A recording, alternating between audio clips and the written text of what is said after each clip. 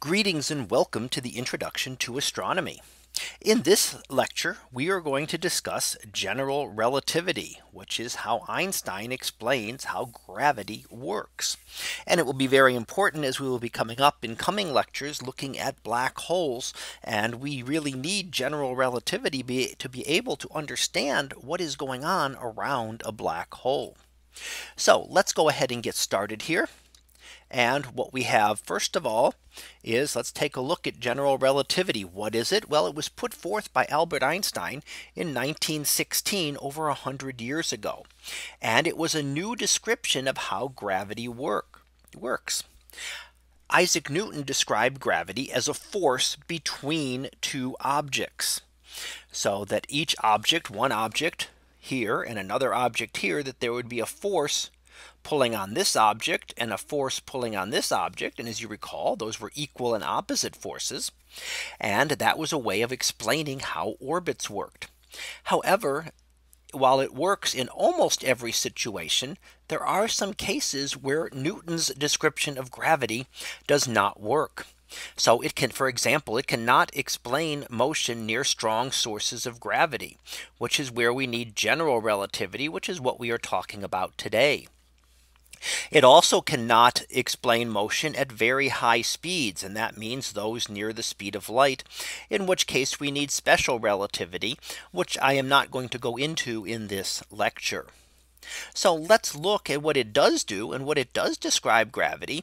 Instead of being a force between two objects, it describes it as a bending of space and time. So space and time are bent, and then objects move around in this bent space time.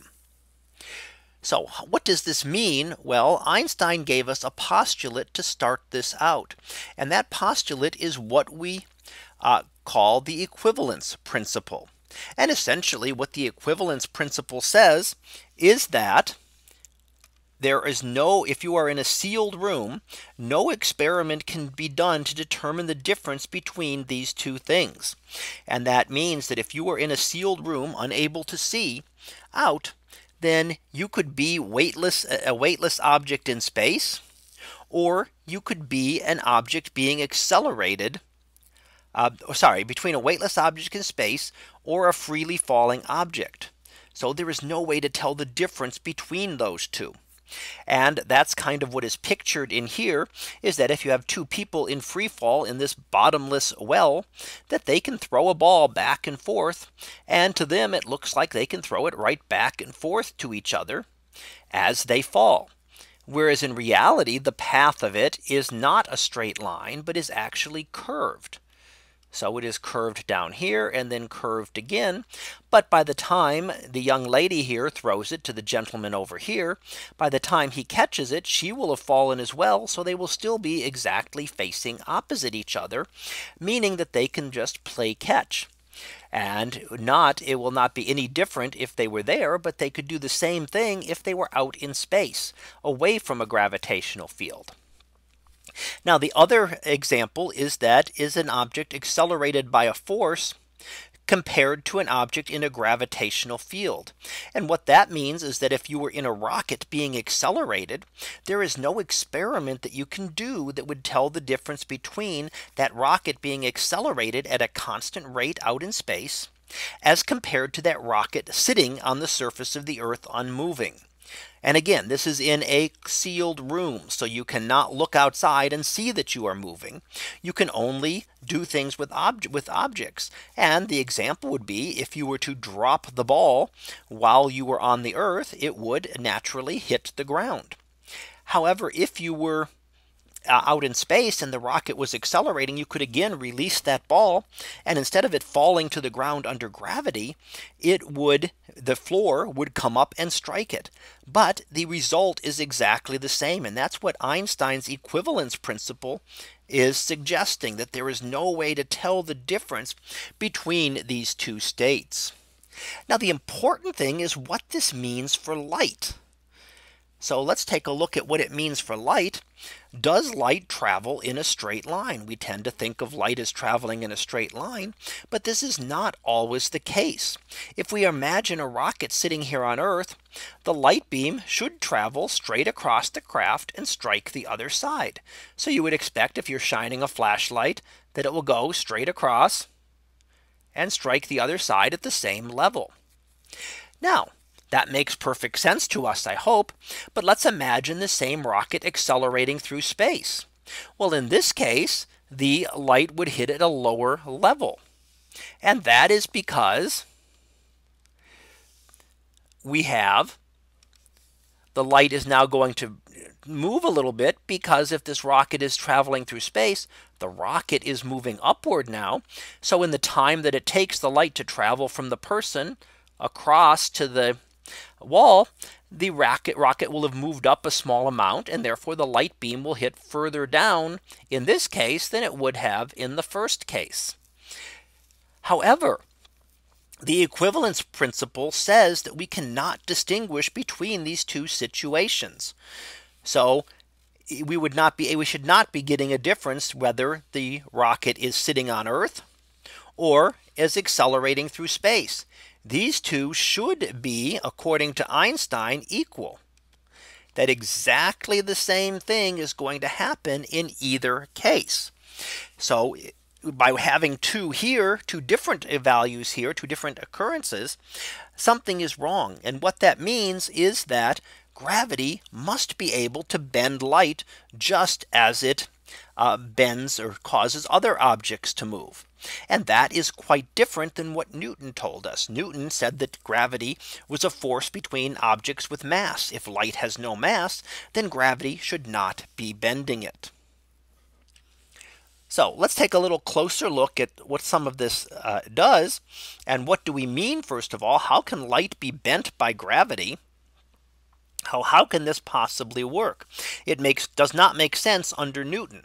If you recall, Newton gave us the force is equal to the gravitational constant times the product of the masses divided by the distance between them squared.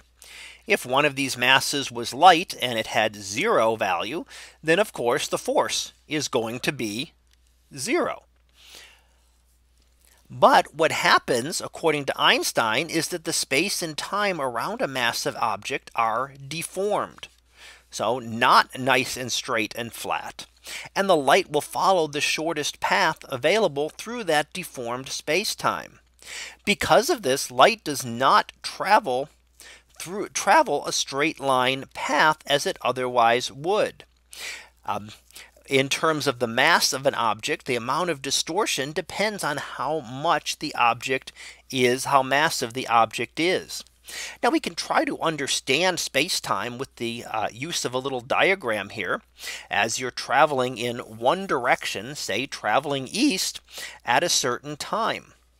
So as you travel there, you travel and you're traveling at a constant rate here, so that as you travel a distance eastward, a constant amount of time is taking.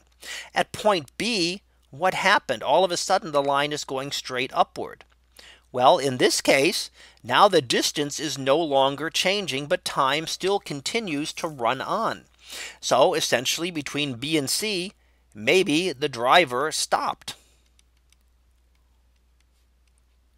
So maybe they stopped for lunch or a break for a certain amount of time, and you could figure out how much that is here, maybe about 20 or 30 minutes. And then they picked up again later on as they continued to travel eastward. So all that means, this is kind of a way to understand what we mean by space and time. In this case, we're looking at it two-dimensionally. In reality, we'd want to look at this with 4 dimensions, 3 space dimensions, and 1 time dimension. So in order to really understand it, we need to do a little bit more. But this gives us a rough idea of what we mean by space-time. They are actually intertwined together, and you can't remove them. You can't look at just the spatial dimensions. You have to look at time as well. So let's look at what that means in terms of how we can distort space and time around it. And again, we are looking at a smaller number of dimensions because we can't easily picture 3 dimensions of space and 1 dimension of time. But what we mean by this is that what Einstein tells us is that the mass will distort the shape of the space-time around it. So seen in the image here we have the Earth. And in this flat 2-dimensional space-time, if you imagine putting the Earth on top of that, or putting a ball or a heavy object on a sheet that was held tightly, it would deform the space and time around it. It would deform that space. So what we find is that objects will follow the shortest path in the distorted space-time. So instead of things traveling straight as they would far away from the object, when something is coming close to the Earth, it gets bent a little bit by passing through that distorted space.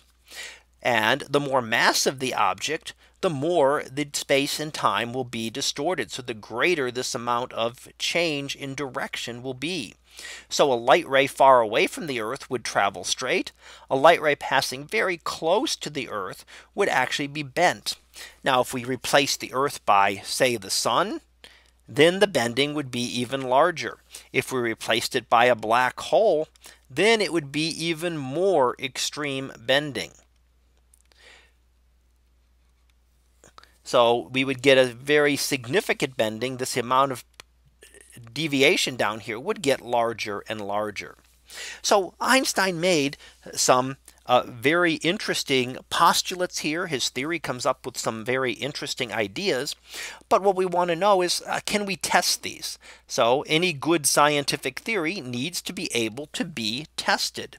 And we want to look at next at some of the tests of general relativity that have been done. Now, one of those is the orbit of Mercury.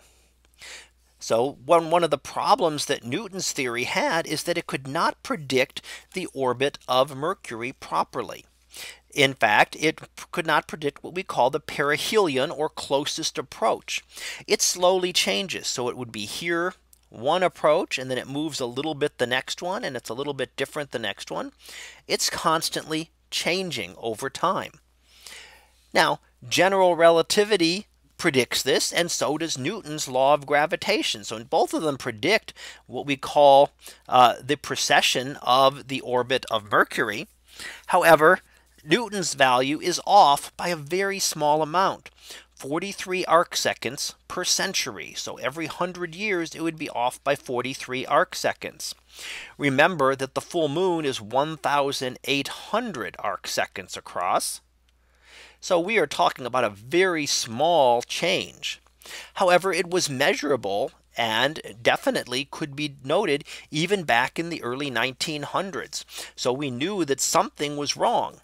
One of the things that was thought was that maybe there was another planet orbiting inside Mercury's orbit that had never been detected. But that is no longer needed. Once general relativity came about, it gave the correct value for how Mercury's orbit would change. And it was very important for Mercury because Mercury was the closest planet to the sun. So it was most affected by the general relativistic effects. Now, one of the other things that was tested was the deflection of starlight. The orbit of Mercury was important. However, if we think about it, that was something that was known. So we want to look at predictions. We really like theories that make predictions. And one of the predictions that general relativity makes is that starlight will bend. So during a 1919 eclipse, the idea was to go and observe stars that were close to the sun during an eclipse, and then look at them again a few months later when the sun was no longer near them. So the prediction would be by Einstein that the deflected path means that the light coming this direction, passing close to the sun, is going to change its path, and it's going to make it look like it appears to come from another direction. And that will change the apparent path of the star on the sky. And that was a prediction that was made by Einstein's theory in 1916. And several years later, it was actually detected. And the shifts were found and have now been found to be really what has been predicted by general relativity. Now, general relativity again looks not just at space, but at time as well. So what happens with time in general relativity? A couple things that we see is that time will slow down in the presence of a strong gravitational force, meaning that a clock on the ground will run slower than a clock in orbit. This can be tested as well.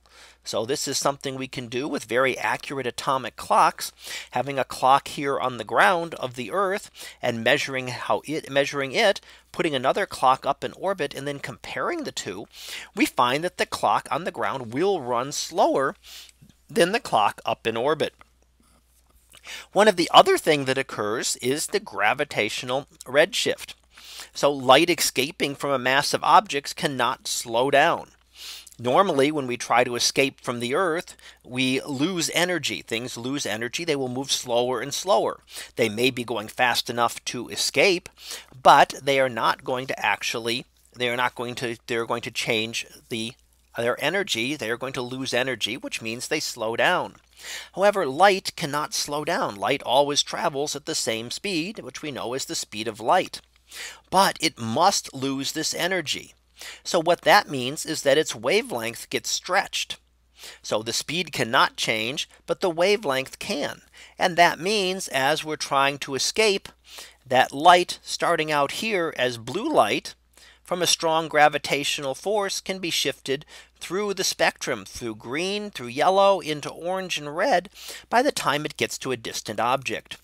The higher the gravitational force here, the more the shift will occur. So light trying to escape from the sun has a minor minor gravitational redshift. Light trying to escape from a neutron star or from near the surface of a black hole will get a much stronger redshift. Now, all of this can seem very far-fetched. What does it actually mean to you that there is general relativity? So what we find is that you think of it only applying in extreme conditions, but you use it every day. And the big point of this is the GPS satellites. These are what you use to determine your position. So when you pull out your smartphone and try to navigate to a location, it is using the signals from GPS satellites to locate where you are and follow you as you travel. Well, these satellites are doing two things. They first of all are traveling at high speeds, which causes the clocks to slow down. That's part of special relativity, which we have not talked about a lot. But they are also high above the Earth where gravity is weaker, so the clocks speed up. And that is a general relativistic effect. So the two do not exactly cancel though, and in fact the combined difference is 38 microseconds or 38 millionths of a second every day. Now, that may not seem like a whole lot, but in terms of determining positions here on Earth, that could be 7 miles in a day. So if the effects of special and general relativity were not taken into account, your GPS would very quickly become useless.